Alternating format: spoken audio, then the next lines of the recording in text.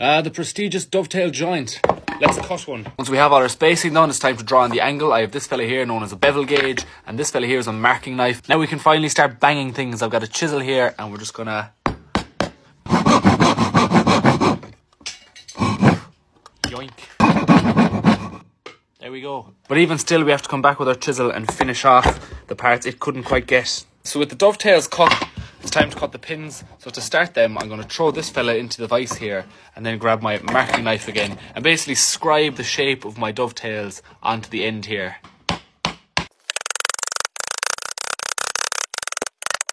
So there we have it, lads, sat into place, tight as could be. You might notice all these tiny little gaps here. We just grab some wood glue like that. We can just rub it like that for a while. For the finishing touch, I have a bit of, what's this, Danish oil here.